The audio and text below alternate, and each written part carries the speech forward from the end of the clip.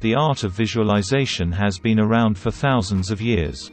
The Roman emperor, Marcus Aurelius, was a stoic or negative visualizer. In this regards, he visualized what might go wrong with a plan and then formatted ways to overcome the negative obstacle he came up with. In modern times, the practice of visualization was made popular by authors like Wallace D. Wattle. He wrote a book in 1910.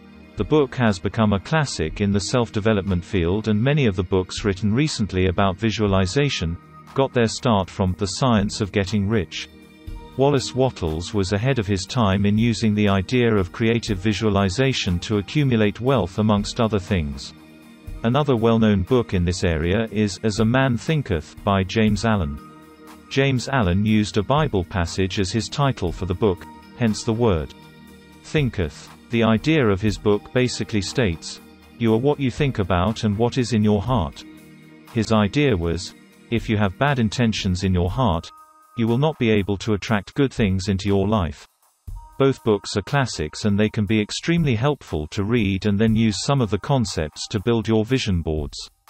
In the following videos we will be covering the vision board, a tool that can be used in all areas of life.